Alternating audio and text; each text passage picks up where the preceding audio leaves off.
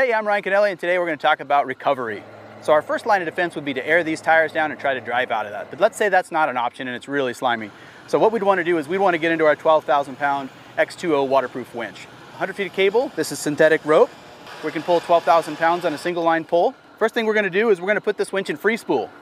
We're going to free spool out and we're going to hook up to something that's got more capacity than the winch itself. So we've hooked onto this Smittybilt D-ring. We're going to come back over here and we're going to lock up this cable.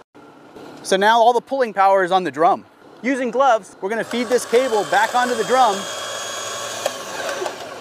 And now you can hear the tension of the vehicle. You're going to want, whatever your stable support vehicle is, somebody's going to be holding the brakes, otherwise you'll tear the parking pin out of it.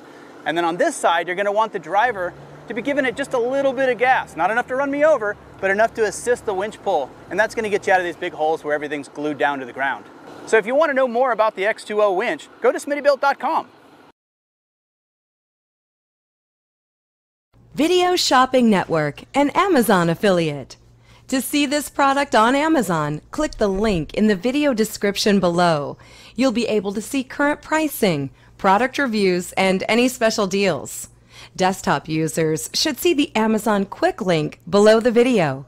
Mobile users will need to click the little down arrow below the video first.